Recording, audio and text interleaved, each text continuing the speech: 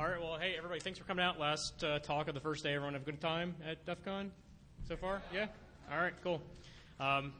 So great, thanks for coming out. My name is Eric Smith, and I am the Assistant Director for Information Security and Networking at Bucknell University in Pennsylvania. And with me today, but not on stage, is Dr. Shana Dardan. Stand up, say hi. She is the Assistant Professor of Information Systems at Susquehanna University, just down the street from us in Pennsylvania. So we're going to talk to you today about medical identity theft. So here's the agenda for our talk. We're going to give a little bit of background, talk about what is medical identity theft and what's actually going on in the world of medical identity theft. We're going to talk a little bit about HIPAA and how HIPAA is designed to stop what's going on, even though it's not actually stopping what's going on. And then we'll look at what we can do to fix it. Okay. So let's get started, talk a little bit about the background. So what is medical identity theft? What is an electronic medical record? Well, here's a typical example of something that your doctor is probably already using. This is an electronic protected health information system, electronic medical record system. And this is just a picture we found out at Wikipedia. That's pretty typical of what nurses and doctors and whatnot are using today. And basically, it stores all of your medical records in some easy-to-use way that non-technical people, such as doctors and nurses and billing managers and whatnot at your hospital, can have full access to your medical record. So things it contains are, comments about your medical record itself, your lab results, lab tests, that sort of thing. Pretty much everything about you that the hospital or the doctor knows is being stored electronically in a system like this. Okay. What's interesting is that these systems are also storing your billing information. So it knows your home address, so we know your phone number, your social security number, your health insurance information. It's all in here. So how many people are using these? Unfortunately, the latest statistics we could find for this were from 2006, but it gives you a good idea. In 2006, 29.2% of all physicians were using electronic medical record systems, and 25.9% of all practices were using them. So within the last 2 years, it's certainly gone up. It's about 10% increase per year. And the reason for this is obvious. It's a cost savings for the hospitals to do this. They don't have to go pull paper records to find out what shots you need or what's wrong with you. So it's financially beneficial for your healthcare provider to use an electronic medical record. So what is medical identity theft? Well, you've probably all figured out what medical identity theft is. It's like financial identity theft, except someone's stealing your medical identity. So somebody wants to go to the doctor and they don't have health insurance, or somebody wants to go and get a prescription for Oxycontin, but they don't want it on their record. Or somebody needs to go get treated because they can't lift 50 pounds, and their job requirement as a laser printer technician says you have to be able to lift 50 pounds. There's something that they want to be, that a person may want to have kept out of their medical record that may affect their ability to get or keep a job. So these are some of the reasons that people might be doing medical identity theft. And we'll talk a little bit more of that here in a slide. All right, so you're a victim of medical identity theft. Someone's come along and stolen your medical identity. Unfortunately, a lot of people say, well, I don't care, I have insurance, it's not my money. Well, it turns out it really can affect you, and it really can ruin your life. And here are just a few examples of why this is a horribly bad thing. You could receive the wrong medical treatment if somebody pulls up your medical record and there's an entry in there saying, well, you were seen last week for problem X, and it was somebody else. That could definitely affect the kind of treatment that you get. You could find that when you actually need to use your own insurance, that you've run out your copay for the year, and you're no longer covered for your actual symptoms. So someone else has used your insurance up, and you have nothing left for yourself. Like I mentioned with the laser printer, that's just one typical example, but if there's items in your medical history that could affect your ability to get or keep your job, the results of a drug test, for example, obviously that's going to be a problem for you. Same sort of thing could cause you to fail a physical. If somebody looks in your medical record and says, well, you have poor eyesight and your job is to drive a forklift or something like that, that might affect your ability to keep your job based on failing a physical exam. And, of course, there's the financial aspect of it all. You're going to get billed for copays. You're going to get billed for anything that the insurance doesn't cover that someone who's stolen your medical identity has received. So we've kind of already gone over this. So why would somebody want to steal your medical identity? Well, most of what's going on today, most of the actual medical identity theft cases are as a mechanism to get to financial identity theft. I mentioned earlier that the electronic health records contain not only your medical information, but your financial information, your billing information. So a lot of the medical identity theft cases now where people are stealing medical records, that's being done simply to get credit cards and open credit in your name based on the billing side of those records. So again, you could have access to health care and health insurance. You can access narcotics. You can go to the doctor, convince them that you need some sort of prescription drug that is hard to get on the street, or you might be getting it just to sell it, that sort of thing. And again, covering up health records and hiding things that you don't want to have in your permanent record that might follow you around.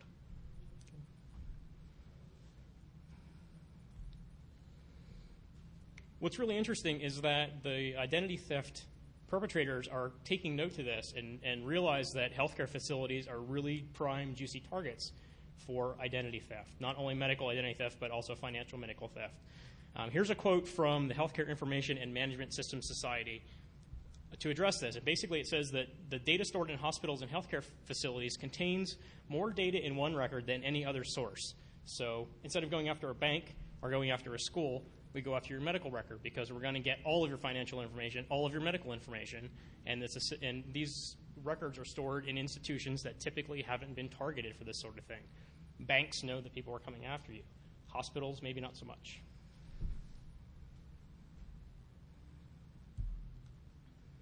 So is this real? Is this actually happening, or am I just making this up so I could talk at DEF CON? Well, it is actually happening. So here are some numbers. These are from the Identity Theft Resource Council. So in 2007, they estimate that these are the breaches that they know about. So obviously there's a lot of breaches that happen that get covered up. But these are the ones that have been published. So 2007, there were 65, about 4 million records exposed. And so far in 2008, there were 59 breaches and about 6 million records exposed. Now, these are not necessarily malicious attacks. A lot of these are stolen backup tapes, letters sent to people with the wrong addresses on them, that sort of thing. But there are some actual malicious attacks going on here as well. Yeah?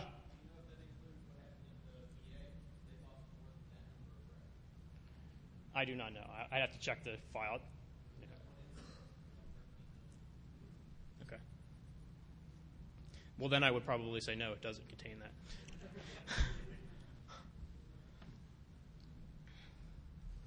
So, do the math. This number is based on up to August 1st. So if the trend continues by the end of the year, we're looking at about 8 million medical records lost. Yes? Question? Most of those 6 million records are attached to the Internet. How much of this could be the result of Internet hackers? Almost none.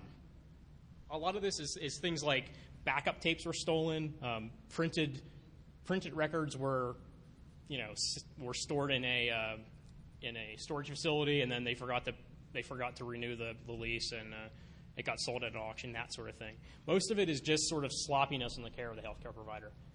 Now, okay, so I think we're gonna talk a little bit about where this is trending. But so far, a lot of this is just sloppiness on the side of the healthcare provider.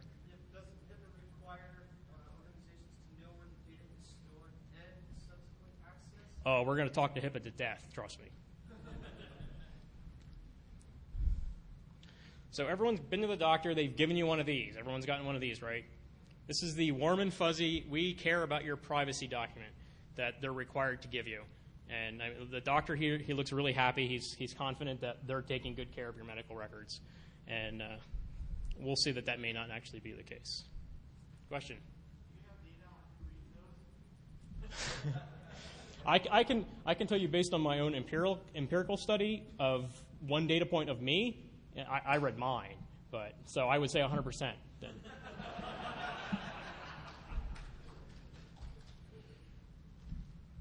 Okay, so here's HIPAA, and HIPAA is the Health Insurance Portability and Accountability Act of '96. Okay, it's 2008, so this is kind of old. But this covers a wide range of issues related to the electronic processing of medical records and billing information. So since we only have an hour today, we're going to really zoom in and just focus on one tiny little subsection of this, we're going to focus on the technical safeguards under the security section, under the administrative simplification section of Title II of HIPAA. So if it's not clear that this thing did not come from our government, then, there you go. So like I said, we're going to focus on just the technical safeguards and see where we're at. Okay, so moving on in our agenda, we're looking at Section 2, HIPAA security requirements. So this is the entire text of HIPAA that relates to the technical measures that must be taken by a healthcare provider to protect your medical identity. It's about a half a page double-spaced. Okay? Give this some comparison. Anyone here, work with PCI compliance? Probably a lot of people. Yeah, that's 17 pages. Yeah. Okay, so the question was, does that include the cover sheet? So no, there is no cover sheet on the HIPAA section. So we'll say it's 16 pages. Thank you. But it's still considerably more detailed than what we would find in HIPAA. So let's compare HIPAA to PCI while we're on the topic, and what are the penalties for not being in compliance with the rules? And we'll talk about the rules here in a minute, but I just wanted to frame this and compare HIPAA versus PCI. So what are the differences between failing to comply with securing medical records to failing to comply with securing credit card information? So under HIPAA, if an entity is blatantly out of compliance on a requirement, they're fined $100, and if they don't fix it, they can be fined $100 over and over, up to a maximum of $25,000 a year. Okay. Under PCI, PCI is not a government standard. It's negotiated with the credit card companies themselves, and the fines can vary based on your own merchant agreement with the credit card companies. But the fines can be huge and can be assessed monthly, basically trying to force you to get into compliance.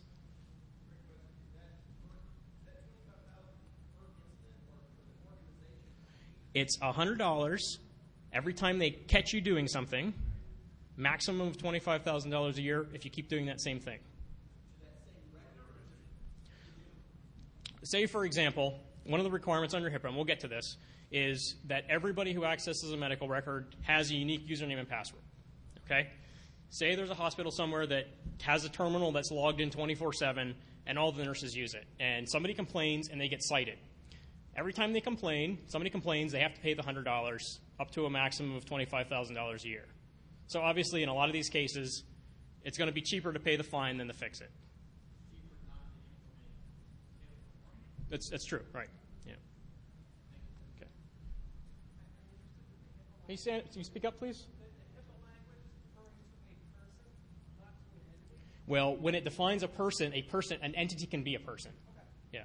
Yeah. There's actually a definition of a person in the HIPAA language, a government document. So we have to define person. Okay, so here's a table. This is basically just the distillation of the half-page technical requirements, and we're going to run through this a little bit. But what's interesting to note is that of all of these technical requirements in HIPAA, they're not even all required. There's requirements that are not required. So we're going to look at these, and the R's are required and the A's are addressable. And we're going to talk about what that means here in a second. So let's just look at the required ones first. Here are the required implementation specifics. And you'll notice that half of them have no implementation details. It says you have to do this, but we're not going to tell you anything about it. So one of them is unique user identification. So basically what we looked at HIPAA, we talked about the half-page document, and then there was a series in the Federal Register that went into more detail because people were saying, well, you gave me a half a sentence. What does that mean? So they elaborated on a lot of these points in that document, and that's where this information comes from. So, for example, for unique user identification, basically it says that an entity can use any appropriate access control mechanism that's allowed.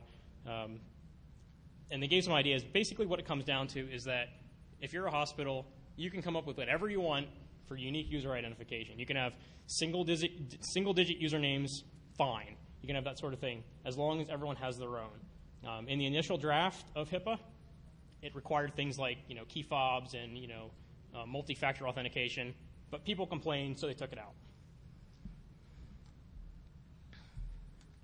There's a requirement for emergency access. Basically what this means is we need to get into your medical record. All the nurses are on vacation. What do we do? but it doesn't tell you anything about how you do this. So it's completely up to the hospital, and I keep saying hospital. It's any medical institution, but I'm just going to use hospital. Any medical institution to do this just has to come up with some policy, and that policy could be, okay, we wrote the root password of the server in Sharpie marker under the keyboard, and that would be perfectly acceptable in HIPAA. You just have to document that as your procedure. And I don't suggest using Sharpie because if you change it, you have to cross it out. You might want to use Post-it note. Another requirement is the audit control. So the initial draft was really looking to say, okay, who's accessing these medical records, when and why? Completely got taken out, and it's up to the entity to determine what sort of audit controls, if any, are required. So there's no specifics about how long we have to keep logs, what kind of logs we have to keep. It just says you need to have some sort of audit controls, write down what they are, good to go. And that's HIPAA compliant. And then person or entity authentication. Person or entity meaning an employee or a business partner, that sort of thing. There must be some system in place to identify who they are. And the initial draft of this had lots of language in about using multi-factor authentication, certificates, whatnot.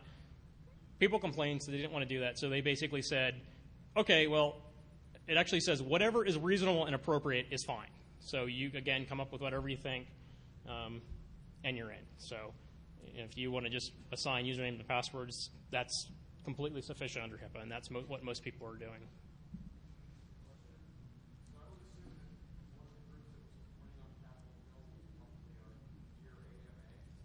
Well, actually, most of what happened was they had the initial draft of HIPAA out. Oh, he said, where did most of the complaints come from?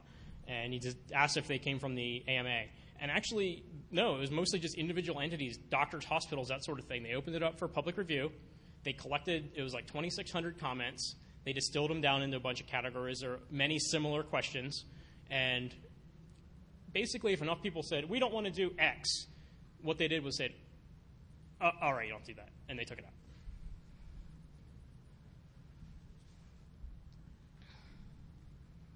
So those were the required implementation specifics, and you can see that the required ones really have no teeth. And it gets even better because there are more that aren't even required, and these are the ones that you would think are really important, like encryption, totally not required. So what does it mean to be addressable? It basically means you should probably do this, but if you don't, that's okay, just write down why you can't do it.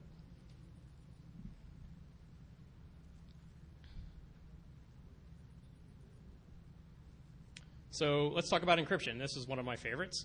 So in the Federal Register, it asks, there were a lot of questions in the initial review about encryption. People were asking, what sort of encryption strength should we use? Where should we use encryption? Why should we use encryption?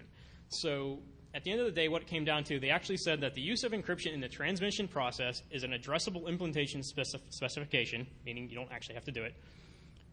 So covered entities, your hospital, your healthcare provider, are encouraged to consider the use of encryption for transmitting your EPHI over the internet. So they don't even have to encrypt your medical information when it's sent over the internet. Plain text FTP, fine, so long as they have an item written down somewhere that says, we can't do this because our system doesn't support it. Fine, HIPAA compliant. Even on ASP models, you don't need SSL or anything? No.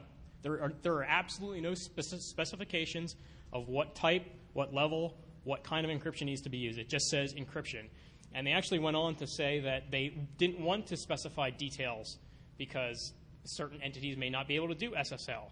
What if this entity wants to do ROT13? That's encryption. That's fine.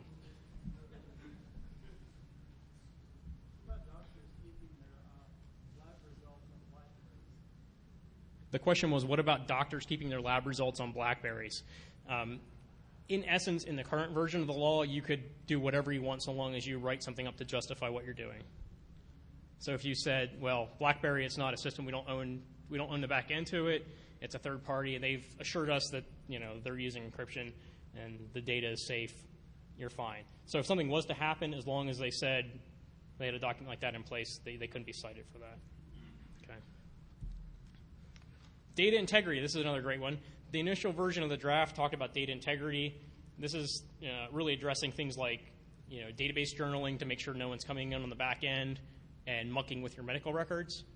Again, people complain, so what they turned it into was that if you use things like CRC32 or a checksum on your file system, that's good enough. So it really took out any sort of malicious attack vector and just turned it into random data corruption, and it kind of took all the teeth out of it.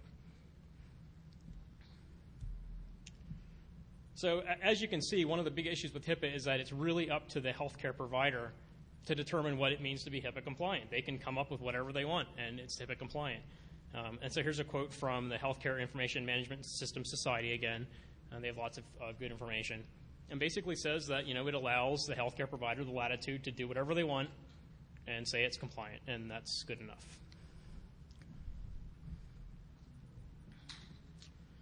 So there's HIPAA in a nutshell, just the technical specifications. There's lots more, but we only have an hour. So just focusing on the technical specifications, we were curious, what does it really mean in the real world? What does it mean to have a healthcare provider be HIPAA compliant, have an actual, there's companies out there that are coming in and doing audits to say, yes, you're HIPAA compliant. So we had an agreement with a healthcare provider to come in and do a penetration test right after they had a HIPAA compliance audit done. So they got high marks. It's a really high-class place, doing a really good job, and so they contracted with us for a penetration test. And so we went in, and we decided to see what could happen.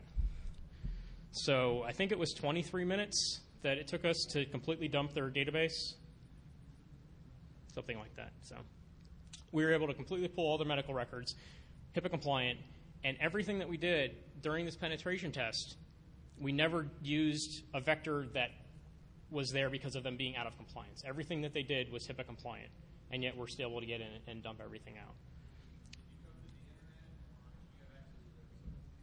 Yes. The question was, how do we do the penetration test? And I can't talk about that.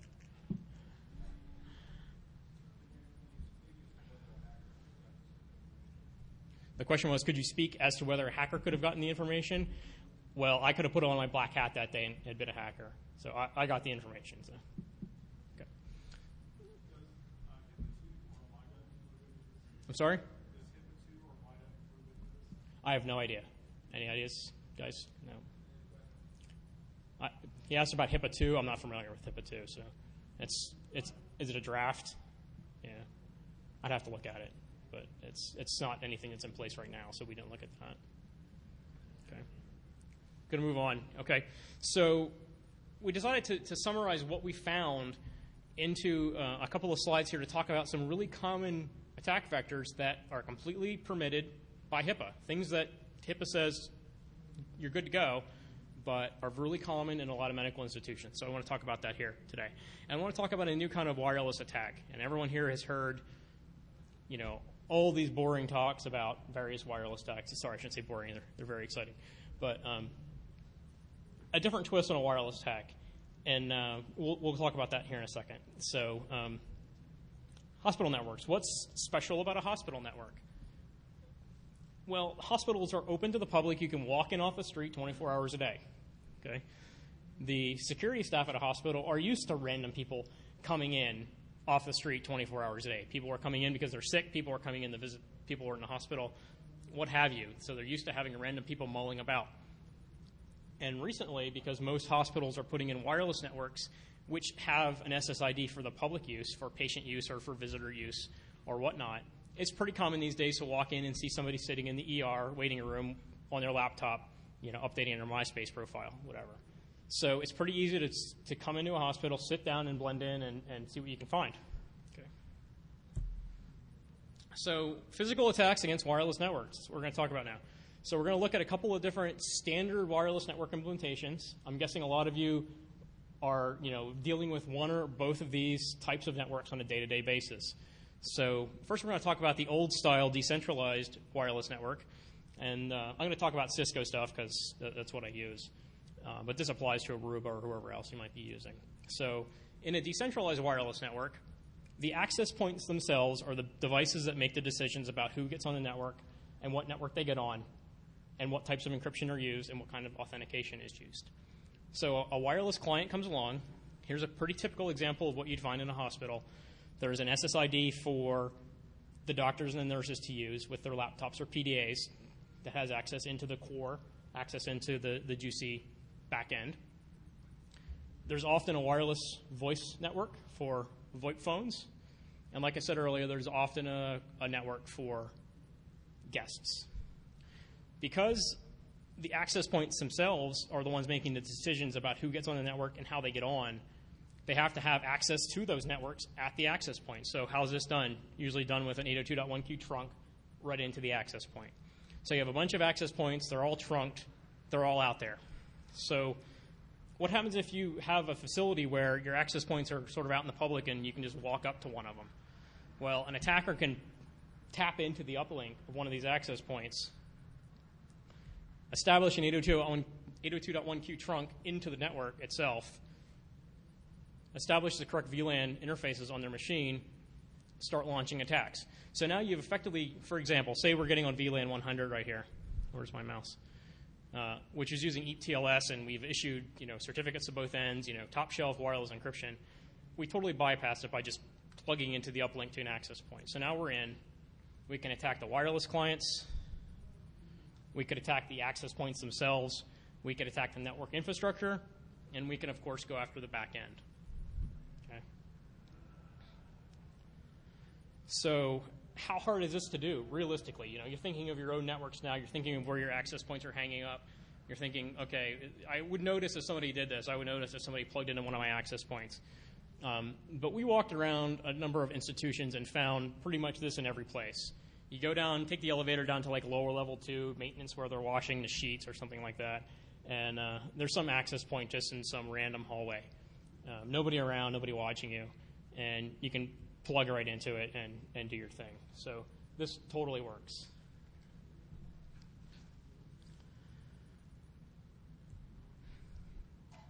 Okay, I'm going to talk about centralized networking, and this centralized wireless networks, for example, LWAP. How many people here using some sort of centralized network LWAP system? Lot? Hands? Nobody? One guy. Okay, great. In an LWAP centralized network, basically what happens is that the 802.1q trunk goes to a centralized controller in the back room somewhere in your machine room. And then what happens is each of the access points is connected to the network using a regular access VLAN. So they boot up, and what they do is they tunnel the traffic from the wireless clients the whole way back to the wireless LAN controller. So this sounds great. This is much better. You don't have to have trunks to the access points. You can just have access VLANs. You can ACL this off, so the only thing that network can get to is a wireless LAN controller. You have a lot more security options available to you than you did before. But you can still do all sorts of nasty things. So what happens if we tap into this? Okay, we're going to tap in. We're going to connect our machine to this uplinked port. We're going to get on the network. And in this scenario, what we're going to do is we're going to launch an ARP spoof attack against all the access points in this VLAN. Typically, when this is deployed, you have a wireless access point VLAN. You put a bunch of APs in it. They're all available on that VLAN. So we can redirect the traffic from the wireless access points through our machine, dump it off the disk, and play around with it later. But I said earlier that it's tunneled, so it's not terribly useful in its native form. So this is what the data looks like if you open it up in Wireshark. Wireshark correctly identifies it as wireless LWAP packets, but it doesn't really. You can't really do anything with it. You can't run it through DSNF or anything like that because it's not native packets. It's LWAP packets with the data encapsulated in the end. So that's boring. So here's the complete text of a Perl script I wrote to take that file and turn it into a regular PCAP file. So you can grab the LWAP packets on the back end, run through this script, get your regular PCAP on the other side, and now you actually have a PCAP of anything that the wireless clients were doing. So if you want to copy this script, you can download the PowerPoint and copy and paste right there. So I'm going to show you how this works with a voice over IP demo, and hopefully this works.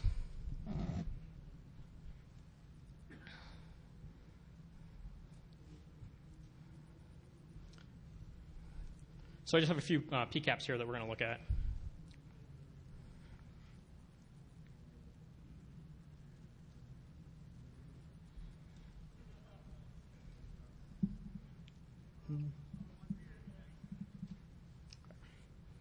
So this is going to look a lot like the screenshot that you saw earlier.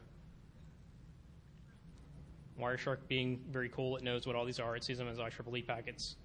But again, you can't really do anything with them. You can't do any sort of forensics on these directly. You can't use any other PCAP tools on them. It's kind of anticlimactic.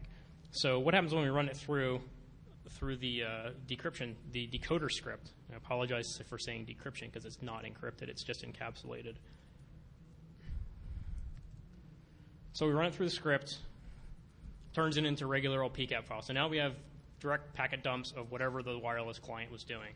In this case, it was a wireless IP phone that we grabbed the data from. Scroll down here to the bottom, we'll see, and there are other clients associated on here at the same time. You see some random broadcasts and whatnot. Wireshark being very cool, it knows all about RTP, so we can ask it to analyze that for us. And if anybody was at our ShmooCon presentation last year, you've already seen this. We did this when we were talking about attacking Vonage adapters. So apologies if this is the second time for some of you seeing this. So like I said, Wireshark is very cool. Can pull these audio streams out.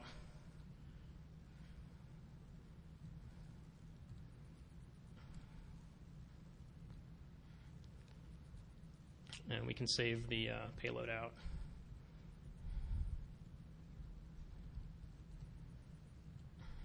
And hopefully this works.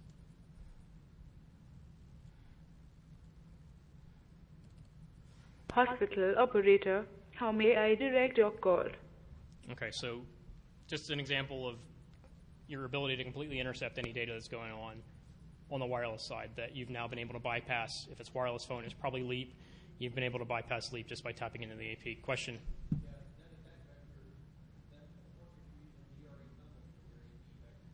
You can't do GRE tunnels from an LWAP access point.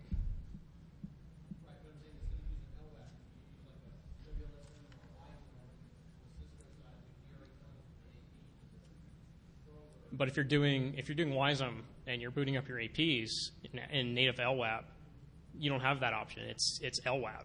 That's what you get. Yeah. So to do what you're saying, you basically have to put another device between the AP and the network, and then on the back end do the same thing again. So I mean that's typically done if you have a remote office and you want to put up an access point. You'd have a point-to-point VPN solution in place. So you couldn't capture these off the internet in that scenario. Okay.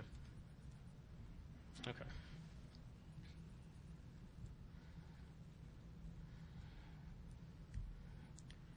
Okay, so I'm going to try to do this live, and this is just sort of asking for trouble. We're going to give it a shot because I need to do some stuff on wireless, and you guys are probably like going to de-authenticate me, but we're going to try it. So here's what we're going to try. I have a test rig set up here on the bench top that gives me a tunnel from the CON network back to the wireless LAN controller that I've set up in my office back in Pennsylvania. And there's an AP set up here.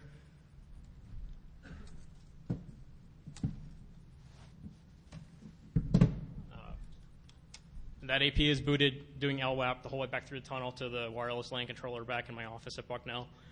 And basically what we're going to do is do an automated ARP spoof attack against this AP, try to collect the packets, and then while that's running, we're going to go log into an ERP system, do some sort of medical query, something similar to what might happen in a hospital, and see what happens. So nobody de-authenticate me, please. So here's, I already showed you part of the rig, what we're going to do. We have the Cisco AP on the left that's connected to a WRT54G running OpenWrt and OpenVPN, creates the tunnel. And then we have the attack software running on this second WRT54G. And again, if you were at our ShmooCon talk, we talked about the Sipinator, same software, just we gave it a different MAC address prefix to attack. But otherwise, it's pretty much the same as what we did before. So we're going to try this, and let's hope it works.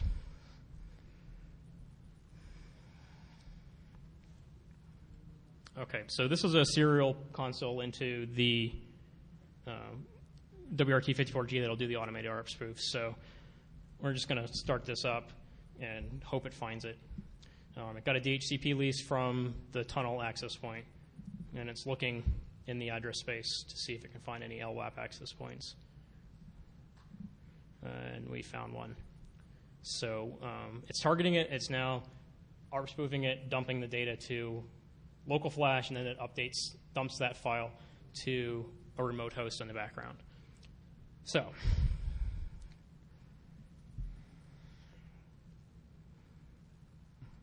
Now you're all going to see my totally not elite AS400 skills.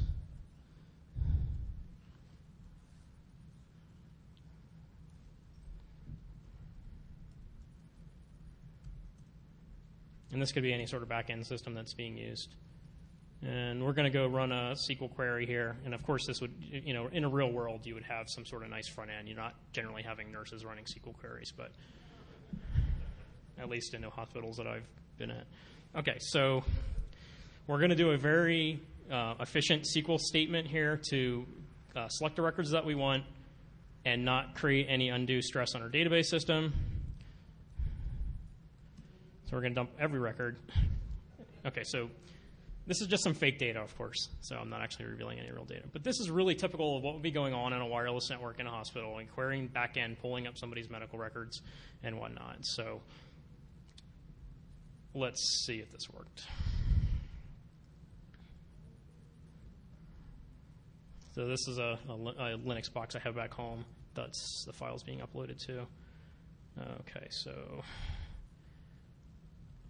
And yes, I am using Z modem. I'm going to pull that down to my local machine. Okay.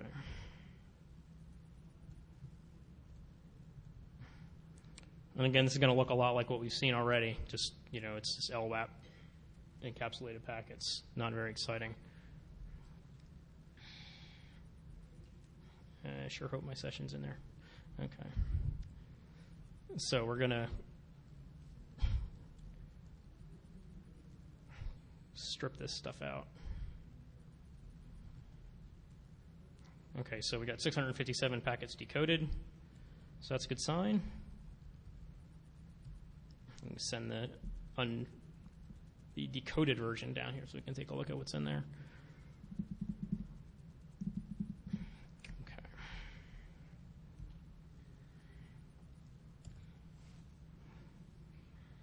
Okay, that looks a lot more like regular. Apparently my machine was doing something there while I was doing this. Okay, so there's the TCP stream. Anybody know why I can't read that? Any 400 people in the room? Yeah. What's that?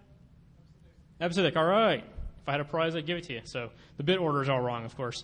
So we just have to switch it around. But there you go. So good example of data being leaked out from a completely HIPAA-compliant facility. And that would work pretty much everywhere if you can get physical access to one of the APs. Okay?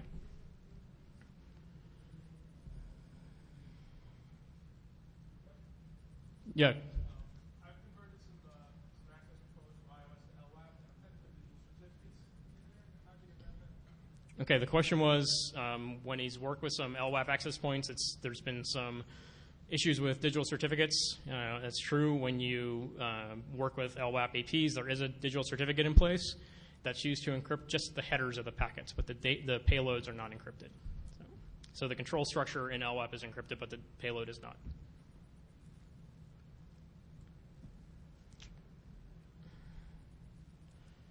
Okay. All right, so going back to some non-demo, more PowerPoint-ish stuff here. So people were starting to notice that there's a problem with HIPAA, there's a problem with medical identity information leaking and getting out. So here's some information from a Harris survey.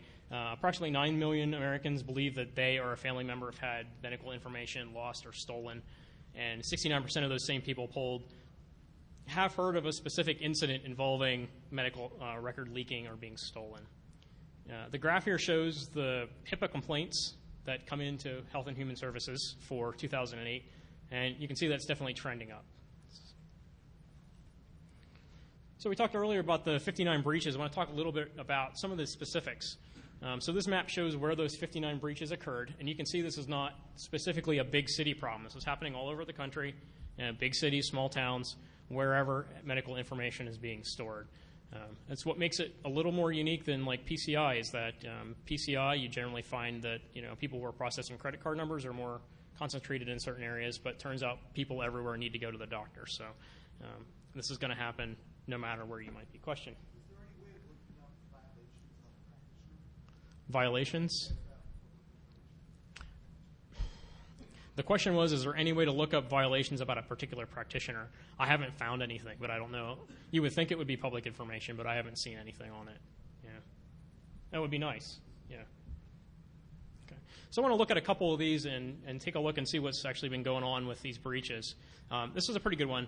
In April at the UCLA Medical Center, an employee was fired and then later charged for snooping through the medical records of a number of celebrities, including Britney Spears, Farrah Fawcett, and Maria Shriver.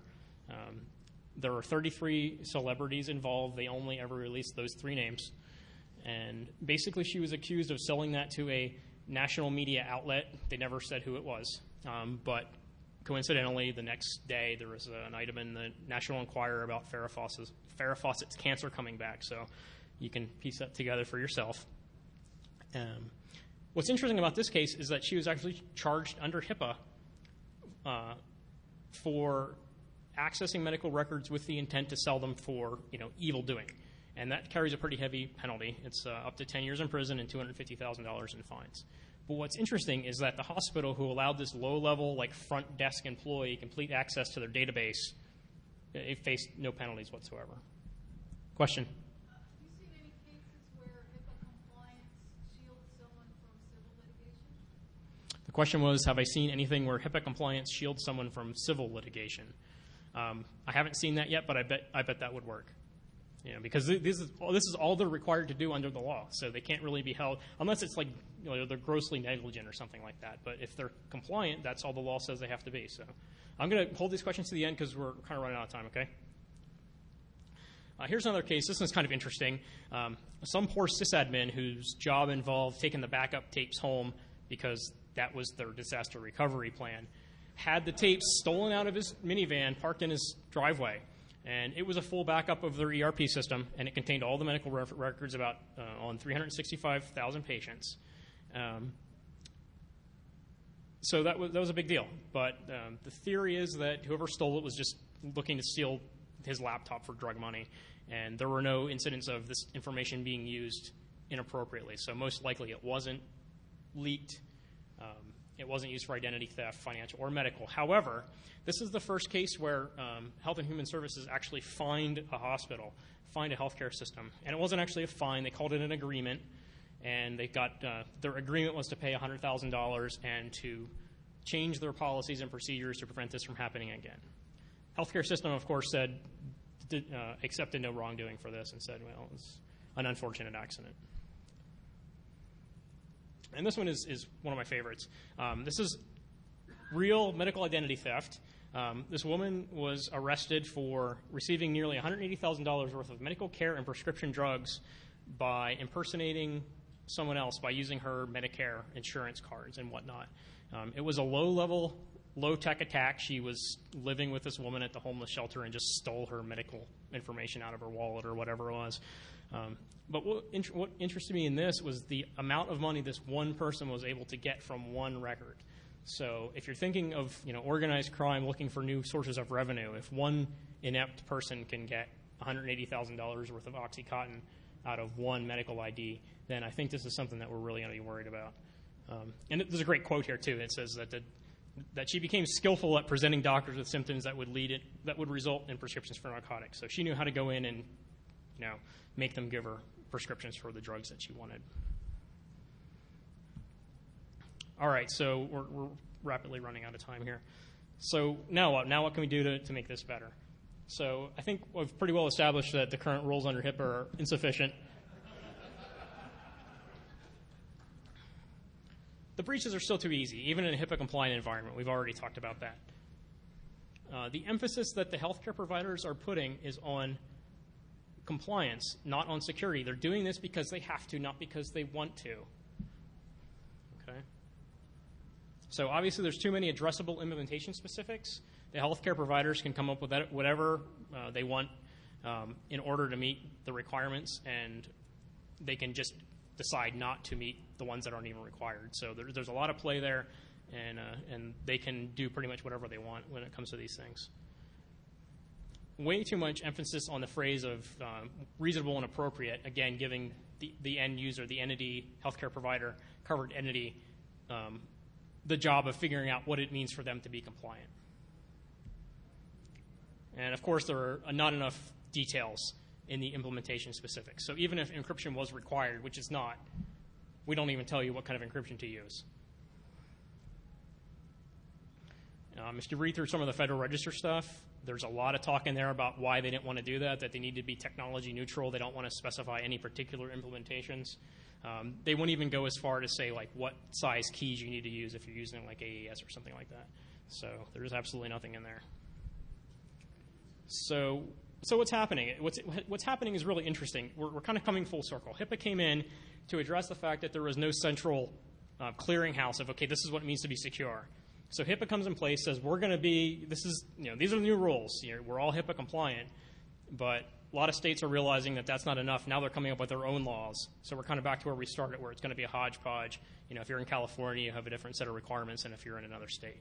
So this is just in 2007. There were over 250 health information technology bills introduced, 74 of them passed. So it's going to get even more scattered than things are now. Trade groups are lobbying for increased legislation. Obviously, they probably just want to sell more hardware, but they're still lobbying for it.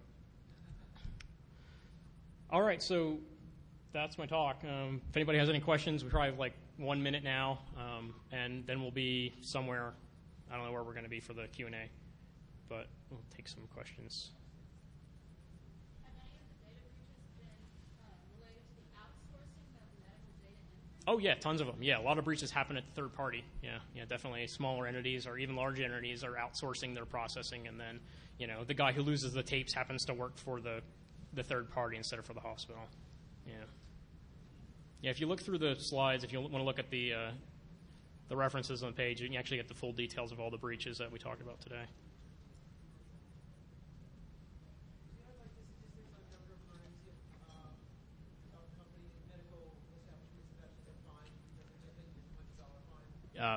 One. Just that Providence was the only one that I know about yet. Yeah. If you look through the details, a lot of them the details of the complaints, most of the resolutions say, we talked to the provider and they're going to change their practice and they're not being fined.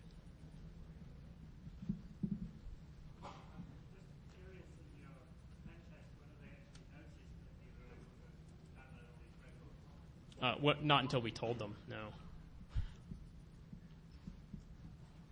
The gentleman standing up in the...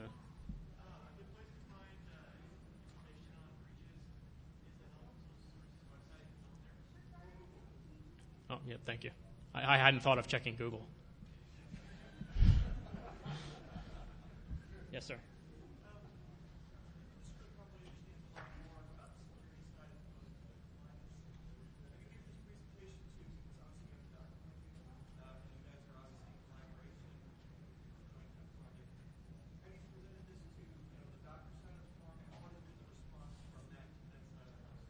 I'll let Shana take that.